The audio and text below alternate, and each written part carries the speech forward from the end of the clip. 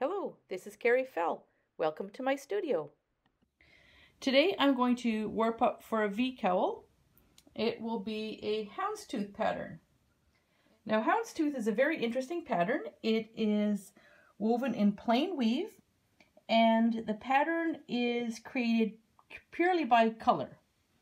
So what happens is when you thread it, you thread too light, too dark, too light, too dark, all the way across.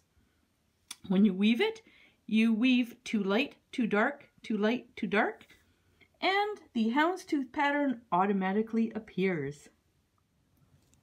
So today I'm going to warp up with these two colors. They are from my Nest subscription box. First off, I've clamped my loom to the table. I have an 8-foot table that I'm going to use.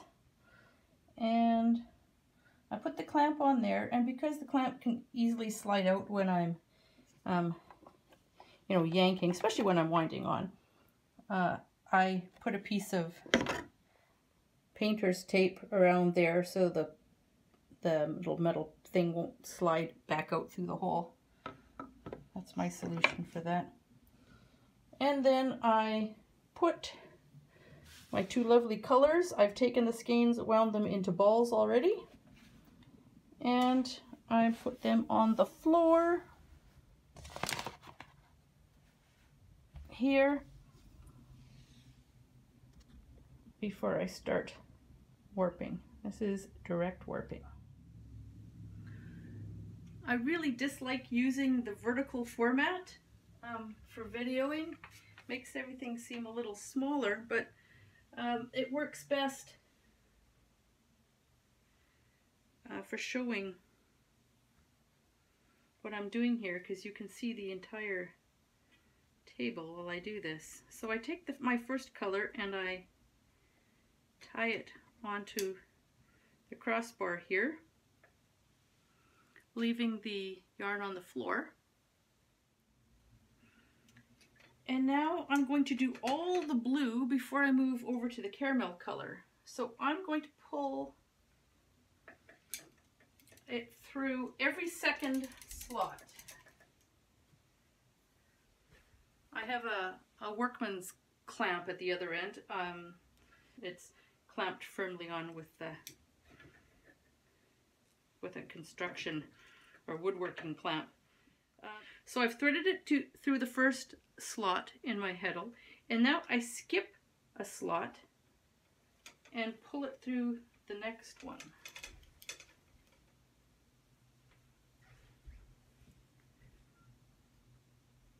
And I'm going to continue doing every second slot.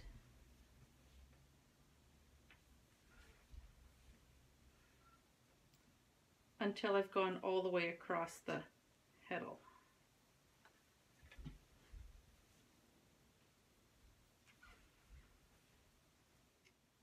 This doesn't need to be pulled tight. The tension happens when it's wound on. And honestly, I think I must do this differently than most people. I comb and pull tight after every crank, as you'll see. So if you've got your method of warping, don't change it to my way. If it's working for you, do as you know, not as I say.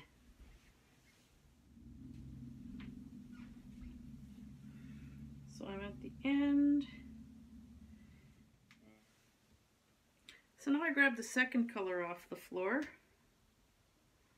tie it on near the beginning, and then I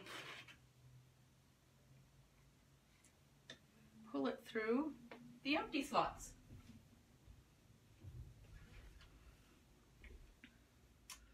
So at this point I will remove it from the peg at the end.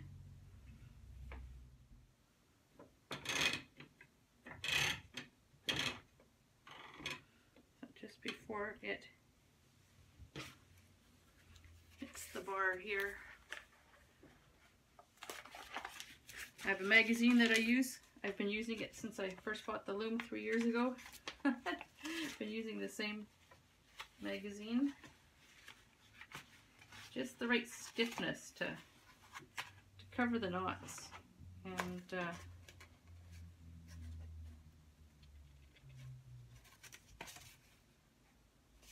give me a smooth rolling on. So I comb with my fingers, pull everything so it's straight, and wind on. And I have the placemats. My placemats from the dollar store is what I put on next. They're a little more flexible than the magazine, but now that the knots are covered, the placemats will do a good job. And this is why I make sure my loom is clamped nicely to the table, and why I have that tape on there. It stops me from pulling the loom off the clamp, because this is where I put a fair amount of tension. So I hold on and I yank so that it's tight around that back bar, and then I wind on.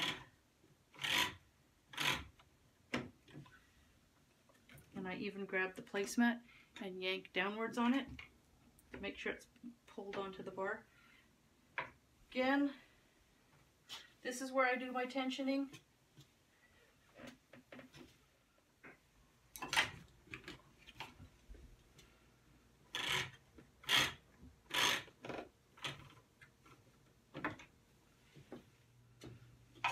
Now this is where I'm going to tie it onto the front. Now I take these and I tie loose overhand loops like this, so this head'll, even if it falls out, it's not going anywhere. So here's now the front of the loom and all the threads coming through. At this point they're threaded through the slots only, but you can see they're alternated blue, gold, blue, gold all the way across.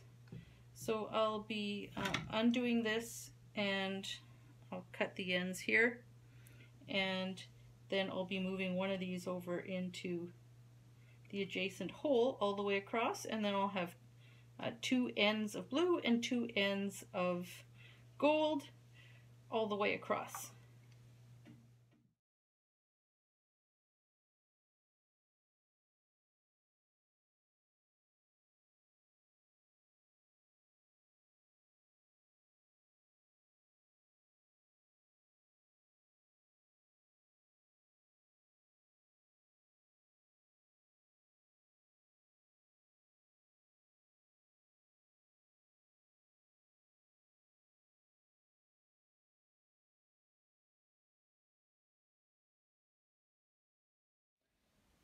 So right now I am just weaving a header,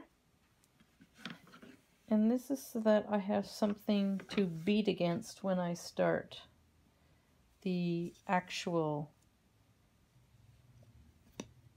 weaving of the cowl.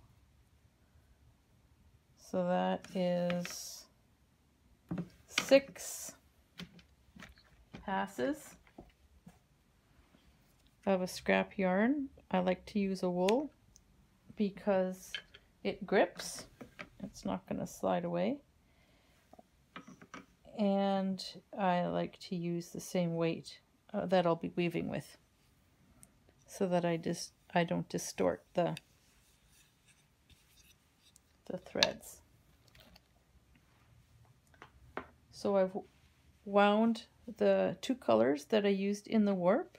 I've wound them onto shuttles because they will also be my weft.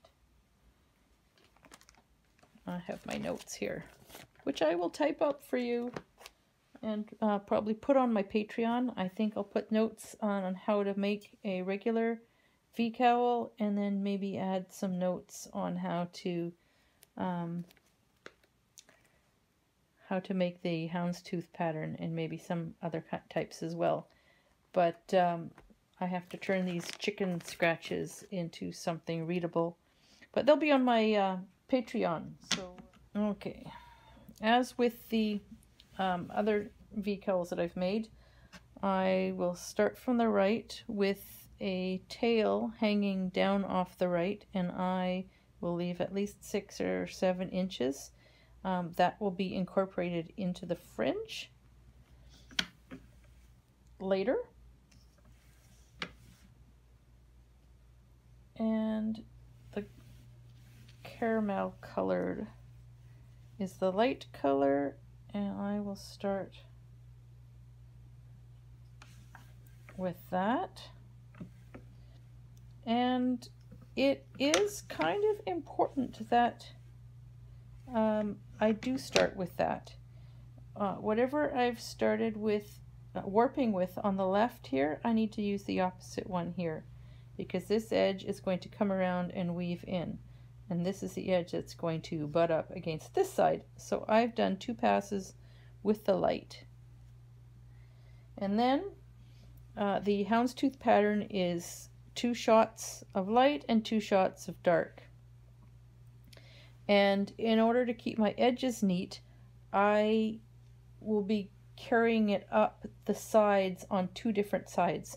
So my caramel will always be on my right, and my blue will always be on my left. So 2 shots of this, it's over here. And now 2 shots of blue.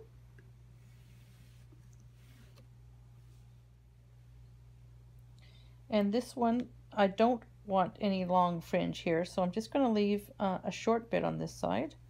So a pass from left to right with the blue, and then back again. But before I pull it across, I'm going to take the tail that's sticking out here and pull it back in. So about 10 threads before I beat it down.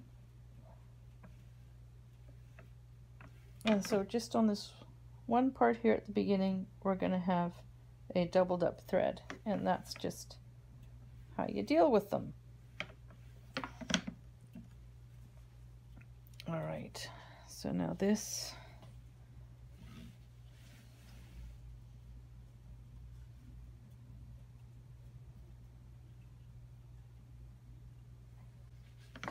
one.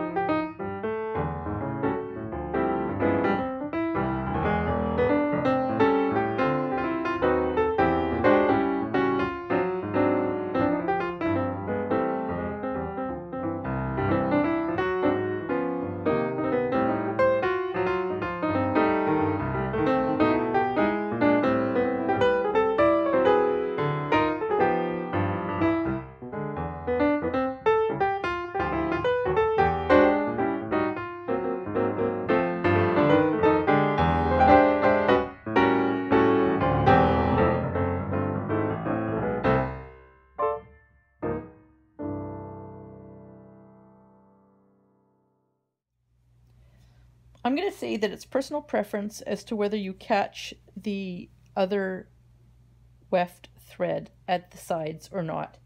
This very first one, I used the blue to catch the caramel colored yarn, and that's what the edge looked like. Then on, I didn't. I just passed the shuttle without worrying about whether it caught or not.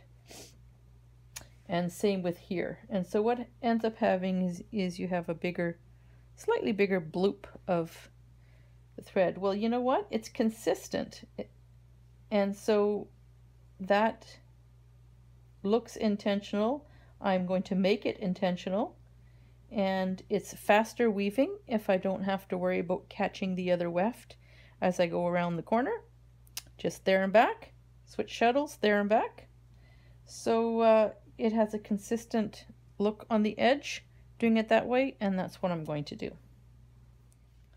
Now, before I started, I actually took a picture of these 2 yarn colors, and I converted it to black and white because the key to doing a good houndstooth is to have a very obvious difference between the two yarns, not necessarily in color, but in value. So it's important to have a light and a dark. You can't always tell, like you just assume that this is lighter and this is darker. That's just because your mind tells you, oh, this is, you know, orange and that sort of thing. This is deeper, but not necessarily. I took a picture and I converted it to black and white, and they are very similar in value. If you look at it in gray tones, the colors are not all that different.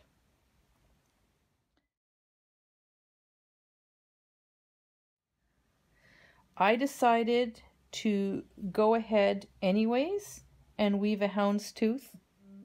I want it to be a subtle houndstooth and not an in-your-face houndstooth. So I think it'll still work.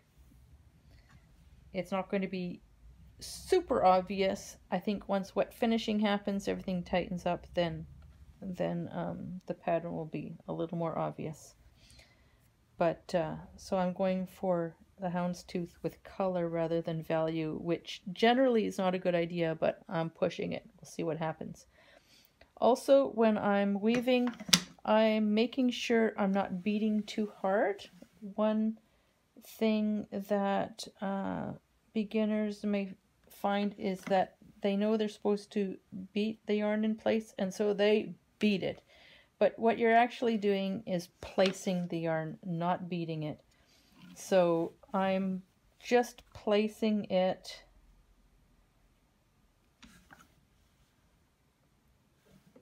not so it's touching the previous row, but so that there's little squares made between the yarns. And I have another video on what that means. I'll link to it in the iCard above here. So I'm placing the weft. I'm not beating it. And that will keep everything square. Beginners will often beat it, and in doing so they condense the pattern so much that it looks like just narrow lines, and you don't see the warp. You want to see the warp equally with the weft. This is a balanced weave, 50-50. Just as much warp needs to be seen as weft, and that's what gives the houndstooth pattern.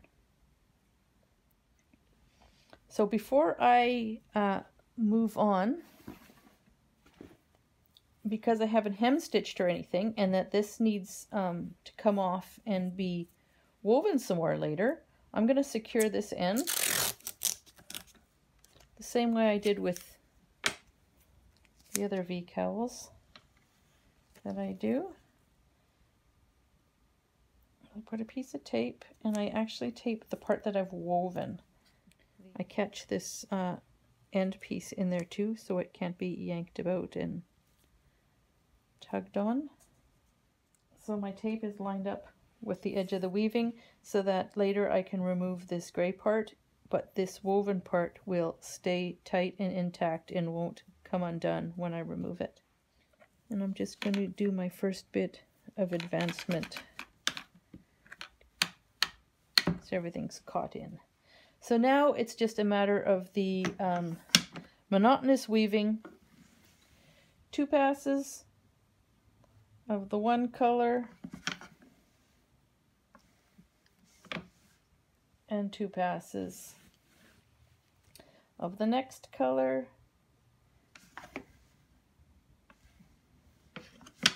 making sure that I am weaving a balanced weave. Here we are after a few inches of weaving. So I thought I'd show you the edges. They are consistent, and so I'm happy with how that looks. And on the other side. The other thing I want to mention is the stick shuttles that I'm using. I love a boat shuttle, and generally I like to use boat shuttles, especially on my floor loom, as they just glide along and they're very quick to sort of toss through the shed back and forth, and it makes for a quicker weaving. With a rigid heddle loom, it's a slower weaving process to begin with, so a boat shuttle would not speed it up entirely. It'll glide through the shed better, but it will also glide off my lap. The way I prop my rigid heddle, I have it leaning up against the table there, and then I prop this end between my knees. It's a nice narrow loom. Because I put down my shuttles, I put down the one that I'm not using on either side, and I use my lap for a little table. If it was a boat shuttle, they're made to be very slippery and slidey, and it would slide off my lap, and I'd forever be getting a crash as it headed for the floor and crashed to the ground and yank my yarn. So it's just easier to have a nice stick shuttle that's stickier and sticks on my lap. Some people have nice wide rigid heddle looms and maybe a stand to hold it on, and sometimes the stand has a nice little tray on either side for shuttles, in which case a boat shuttle would be great because you could just plunk it on the tray on either side and it won't go anywhere. The trays have a little ridge to hold it in place, and so that would be great.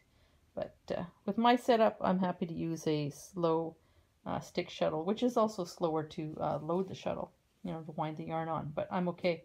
My rigid heddle loom is my slow weaving. Now I know that I threaded this in my 10 dent heddle. There we go. So there are 10 warp threads per inch. So when I weave, I also want there to be 10 warp threads per inch. So let's see if I've got that. And I'm going to start counting with the twos. From the 2 to the 1. 1, 2, 3, 4, 5, 6, 7, 8, 9, 10. So I am getting about 9.5. And since the yarn, the warp is under tension, when it releases, it's actually going to go slightly as this thread bounces back again. So it's going to be 10 when I take it off the loom. I'm pretty well guaranteed. This is a nice square beat. There you can see it backlit there, and you can see that we have generally square windows, and that's just what you want. The threads are pulled tight, and so that makes them thinner as well. And so when it comes off the loom and the tension is released, the warp threads will plump up again. So those holes will be filled just by releasing the tension, and then by the wet finishing afterwards, it'll turn into a beautiful cloth. But in the meantime, this balanced weave is creating the pattern that we're looking for. So I've come to the end of the weaving. The packing has dropped away off the back beam, and I can see the end here. So I'm getting 16 inches of unwoven warp here. And yeah, that usually is enough to give me a twisted fringe, so I'll see when we get there. Now we have two weft colors. They have their home spots on two different sides. So the gold color always ends here and the blue color always ends here. Now for a v-cowl, you want the ends over here. This is what's going to be incorporated into the fringe. You don't want any loose ends over here. This is when this part comes off and weaves back into itself. This is that little V at the front, and so you don't want any ends here. I also don't want to weave this blue one across. It'll disrupt the pattern, which is 2 and 2. So we want the blue to end here. So I'm going to cut this thread and weave it back in for an inch or two on itself right here.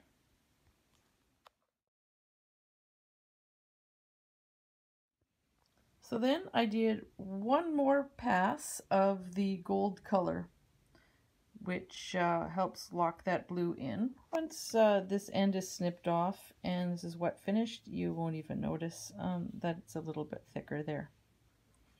So there was the final pass of the gold, and then we're going to cut that. I cut it about there, make sure I have at least 6 inches. And now I'm done this part of the weaving, and I can put a piece of tape on there which will hold all the threads in place.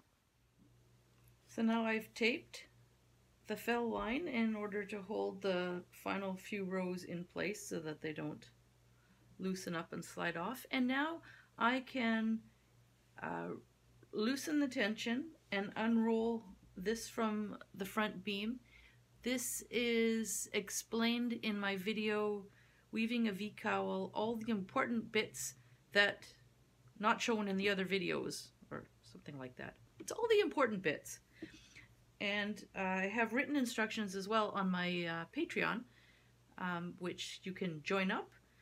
If you become a supporter of mine on Patreon, the written instructions on how to weave a V-cowl, as well as the particulars for the houndstooth. Just look for the tiers that have the written instructions, as well as you know, behind the scenes stuff. So I'm going to remove this from the front beam now.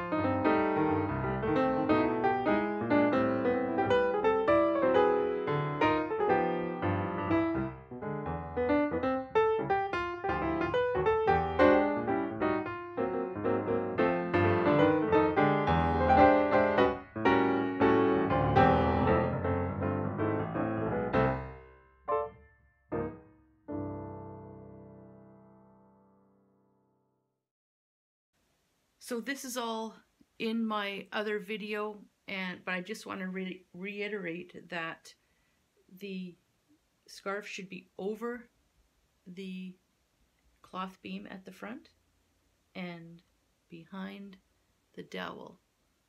So over the cloth beam, over the tie-on rod, but behind the dowel. And that way you won't weave your V-cowl to the loom. Ask me how I know. So I give it a little bit of slack there because it's going to take up when I start to wind this on.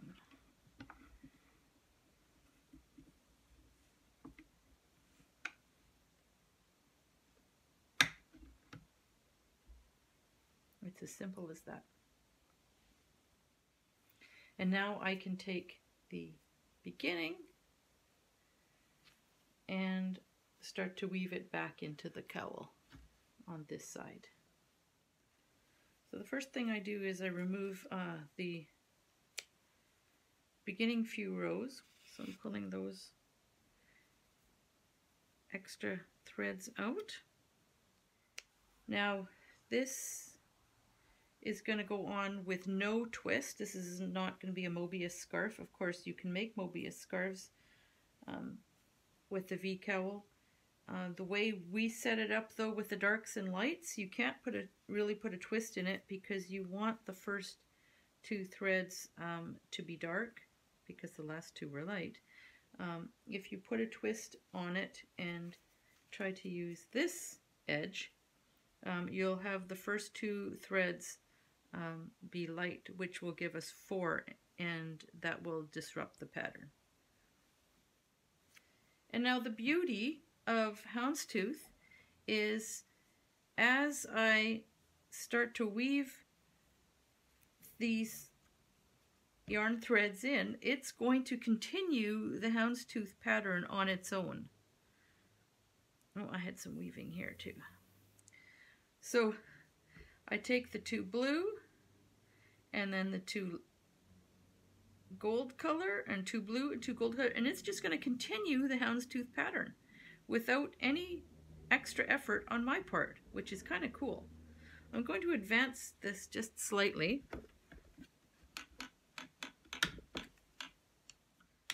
Just to make sure that it's snugly pinched in there. And again, the details on how I weave this in are available on my Weaving a V-cowl, all the important bits video. But I'll just do the first couple here. I left a lot of yarn at the beginning, probably more than I needed to.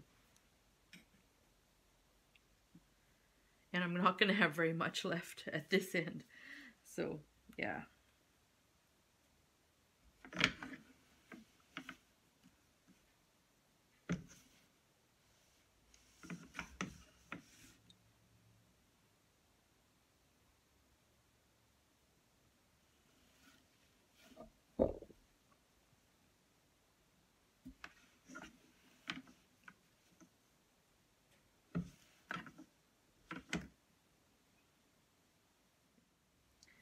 So I'm going to continue with this, just taking the 2 next threads and weaving them through by hand.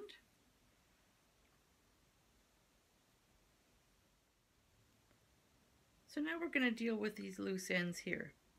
I have plenty of length here, probably more than I needed, and so I could twist these fringes, but I don't have the length down at this end. This is going to weave to about here, and it's going to be tight. Let's see. Yeah, it's going to be very tight at the end. So I'm going to just knot these ends. So I do that before I've gotten too far. And I'm going to do them in groups of 4. This first one is going to be 5 because I have the leftover tail from, so just an overhead knot, which I will then snug up against the weaving. We want it to have enough give so that in the wet finishing threads can move around a bit and settle into the place that they should be.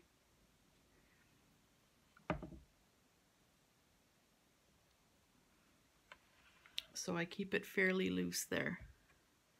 This is not pulled in tight, or we're going to get some puckering here. So, and then back to the weaving.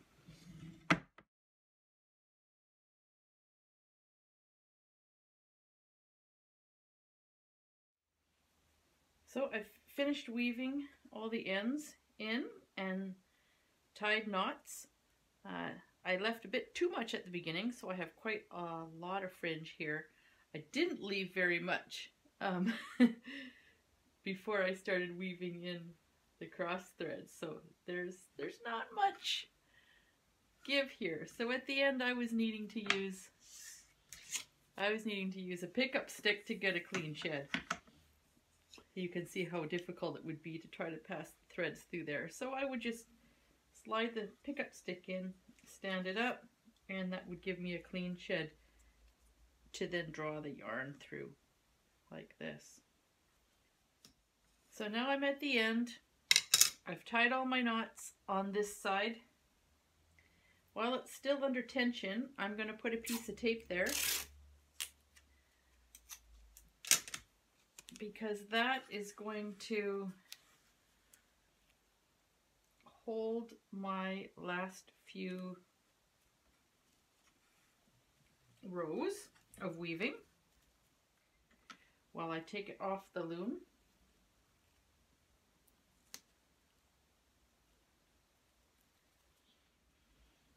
And yes, you see me wearing my candy cane pajamas. It is a pandemic after all. Now that the edge is secured, I can just cut it off the loom.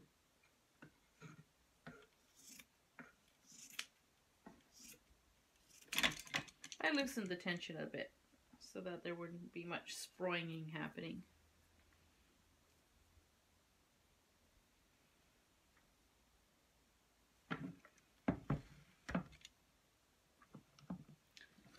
So I can unroll this. It's looped over the dowel, but the dowel just slides out.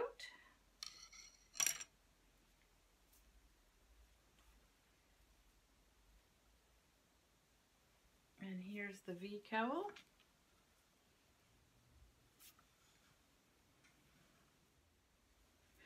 I'll secure this edge next, and then so I'll knot it up.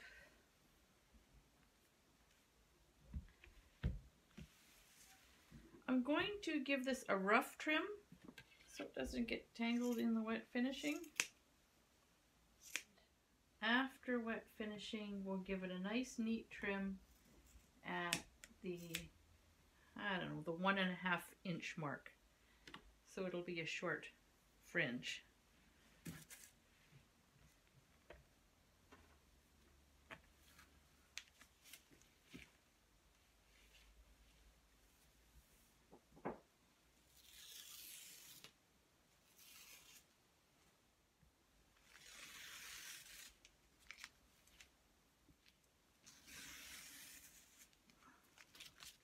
It looks like this seam line is going to close up nicely and be a very successful v-cowl. So wet finishing is next. Here's the finished v-cowl.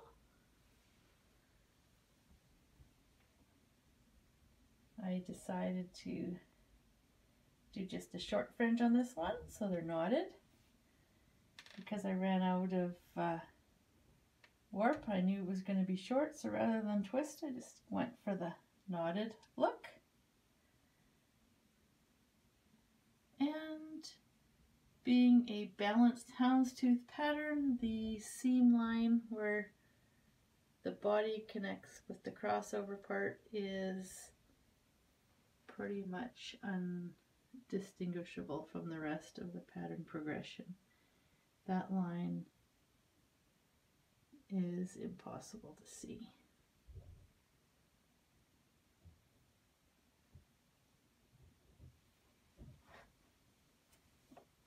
So there's the V at the front when wearing it. Just place that first and then take this from behind and loop it over the head.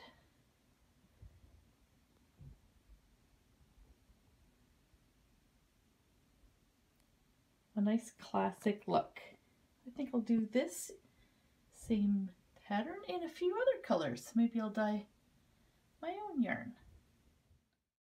If you enjoyed this video, please like and subscribe. You can also check out my website and my online store. If you'd like to help support this channel, please consider joining my Patreon. Thank you for watching.